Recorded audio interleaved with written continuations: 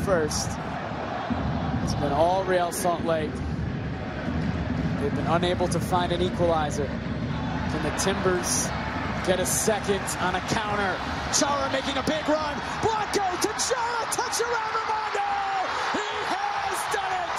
Diego Chara, the second, and the goal that could put the Timbers into the playoffs.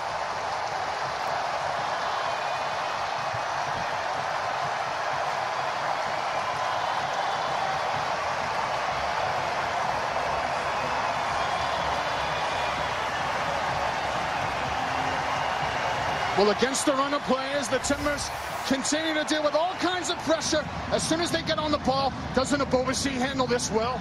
But how about this release from Chara? He's not even in your screen. But watch him come in there. He is flying.